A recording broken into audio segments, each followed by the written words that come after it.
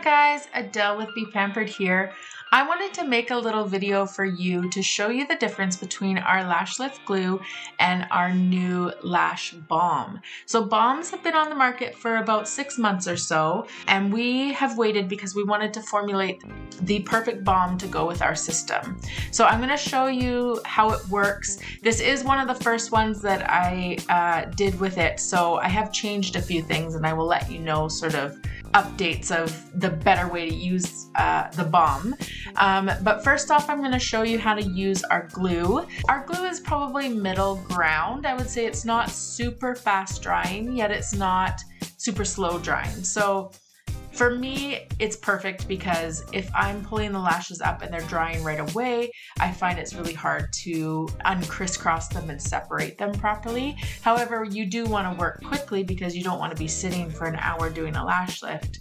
We do want them to dry in good time. And so you can see here when I'm using the glue, I need to apply a little bit more glue every time that I want it to be more pliable and move on the shield. So every time you're working over a space, you have to kind of add a little bit more glue, which is fine. Sorry guys, this is my video skills here. But every time you want to make the lashes move again, you have to apply a little bit more glue. It's okay. This is just how we've always done it. It's very time effective. It's fine because we've done it with our lash lifts and tints within 30 minutes. So it does work quite quickly. However, with the new lash balm, we have found that we can cut the time down even more. So the new lash balm is got lots of vitamins in it, so it's not drying out any lashes. And as you can see, I'm using a single-use tool. However, I have found since then that I've been using my Henna brush, the angled brush with the bristles, and I find that that pulls them up and separates them very easily. The nicest thing about the balm is that it goes up so quick and they don't dry out. So you can move them around as much as you want and they'll still stick to the shield. So I'm putting product on the entire lash and I'm separating them with my tools. So I'm going to use my lifting tool and I'm going to use my Y comb here and make sure it's the same process, making sure that there's no crisscrossed lashes. Then I'm going to go back over it with a Q-tip, a dry Q-tip, and I'm going to remove all of the product from the base of the lash to about halfway up the shield, basically where you're going to be putting your #1 lotion. So we don't want it to act as a barrier, but you can even see how much quicker that process was than my gluing process. And yes, I have cut out certain things like me fiddling around in the background just to make this video a little bit easier.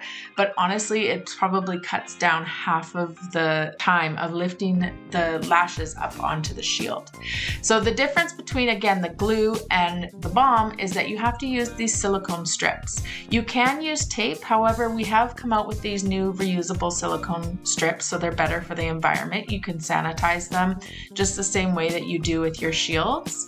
In this video, I had applied the strip to the #1 lotion, the first step.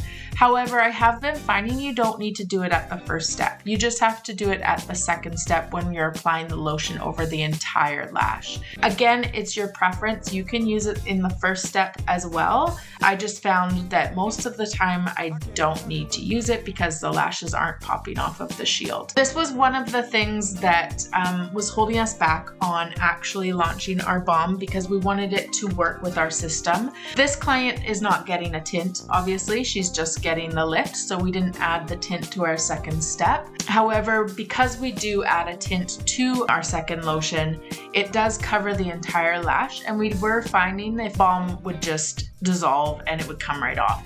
However, we worked with it and we created a formula that works really, really well, and I'm super excited. You can see that I had put a lash silicone strip over top of the glue side as well because I noticed some of them were popping off on the second step. So again, it's just replacing our tape, but I just find the whole balm process so nice. It's full of vitamins. You can tell that the lashes are nice and healthy after the service. The lift looks exactly the same as it does with the glue. It's just an overall better product. We still have our lash lifting glue. It's going to be, you know, like our staple, but this balm is just blowing me away. So I had to share it with you. Anyways, you guys can find it at shopbeepampered.com and email us if you have any questions at hive@beepampered.ca. Thanks, guys. I can't do nothing with you.